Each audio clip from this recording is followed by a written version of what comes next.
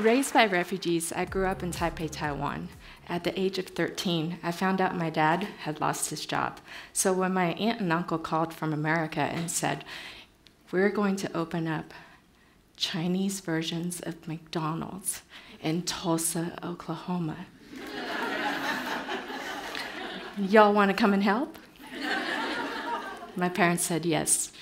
So bringing the 4 kids to America from Taipei, Taiwan to Tulsa, Oklahoma. Slight culture shock, I know. But contrary to popular opinions, I did not excel in math or science. I beelined straight for art. Art was my universal language. And at the restaurant, food was my mom's universal language. So 16 franchises of Chinese restaurants in the Southwest later, my mom and dad decided to purchase the location in Dallas, Texas. So we moved here, and in the kitchen, my mom would train immigrants and refugees to come and work in our kitchen and set them onto bigger and better opportunities. I saw firsthand what this is like, how it can create change and transform lives. And so I thought, what better way to honor my mom's legacy after she passed from cancer than to continue her lifelong work. So this is how Break Bread, Break Borders was born. Break Bread, Break Borders is catering with a cause. It is food with purpose. We empower refugee women economically through the storytelling of food and culture. So you can see they make beautiful, delicious food, and we make this with the social impact. So the women don't just drop off the food, you see. At each event, they actually get up and do storytelling. And through the storytelling, you find out about their lives before they came from war-torn countries and what it's like for them to live as refugees abroad, and what it's like for them to live here in America, and what it's been like to cook with Break Bread, Break Borders. We've been really, really fortunate to work with some really incredible women, and some of the success stories are what touches our hearts and that gets us going. So Rania here is one of our success stories, and we have been so thankful that she actually used to get really scared to just cook for a lunch of 8, and she would stay up and lose sleep over it at night.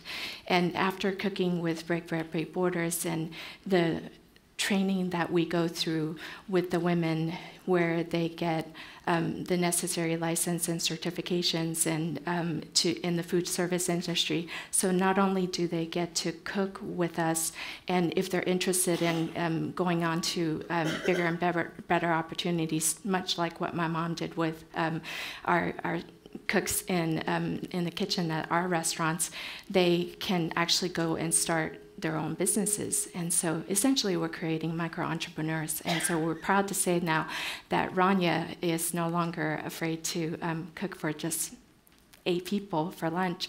Nowadays you call her up and say, "I've got a wedding of 300 or 400, can you handle that?" She'll tell you, "I got this." So you can see this is not just about our sisterhood, this is about empowering, compassion building. And my mom, you know, has really just, throughout my life, taught me how to be a bridge builder. And it's been challenging along the way because I'm actually a single mom, and I have a full-time job. I am an artist, and I have this side hustle, Break Bread, Break Borders, which happens to be my main passion.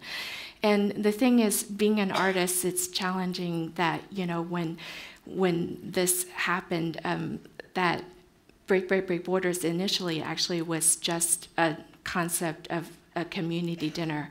I was just supposed to throw this one dinner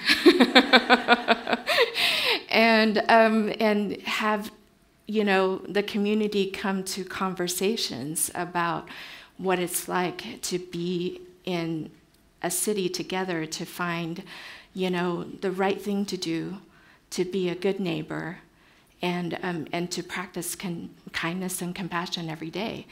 And I remember meeting all these women from, Iraq, Syria, Burma, the Congo, and Nepal, and the women, ended up cooking with us for the community dinner.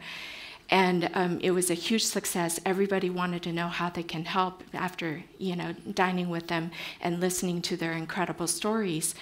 And afterwards, I still recall that the ladies came up to me and they said, Jin-Ya, in English and in Arabic, you're so cute. The community dinner was beautiful, it was wonderful, but you know what? We don't need another community dinner. You know what we need? We need jobs. And that's how the catering business is born. And I am very much an accidental entrepreneur. I just,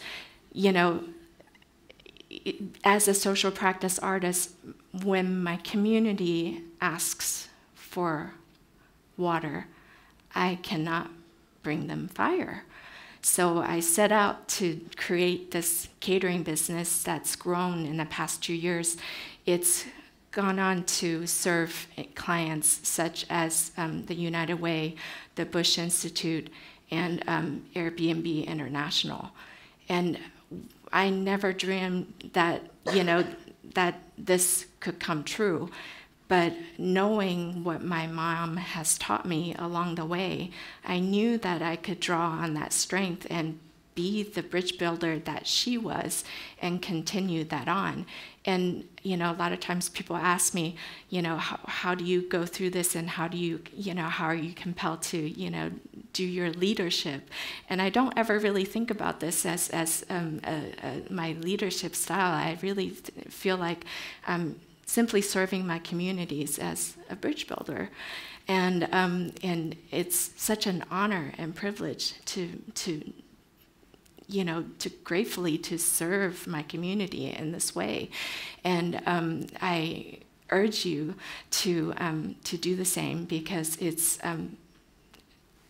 just something as easy as 1, 2, 3. As I leave you with my mom's teachings, is just number 1, do the right thing, because I honestly didn't know what I was doing. I just show up, and somehow that happens to be the right thing.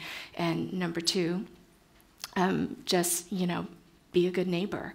And I found that when the ladies go out and serve all the different dinners, that every event at lunch or whatnot, a lot of people come up afterwards and tell the ladies about their recipes and cookings, and how things have reminded them of, like, wow, that rice tasted just like my grandma's dirty rice from New Orleans, or, oh, this cookie is just like the shortbread that my aunt makes, and this is, my sister's, favorite meal, and things like that, just showing up to be a good neighbor. And then number 3, just practice kindness and compassion every day.